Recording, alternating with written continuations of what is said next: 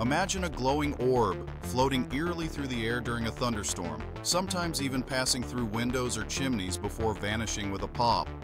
This is ball lightning, a rare and baffling natural phenomenon that has mystified scientists for centuries. Unlike ordinary lightning, which is a blinding bolt, ball lightning appears as luminous spheres, usually the size of a grapefruit, lasting several seconds.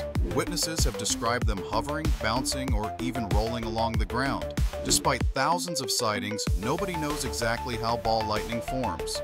Some theories suggest it's a plasma, a state of matter where gas becomes electrically charged. Others propose it's a chemical reaction involving silicon vaporized by a lightning strike. There's even evidence suggesting microwaves trapped in a bubble of ionized air could create these glowing orbs. Yet no single explanation fits all the bizarre behaviors reported. Ball lightning remains one of nature's most captivating unsolved puzzles, reminding us that even in the age of science, the world holds electrifying mysteries.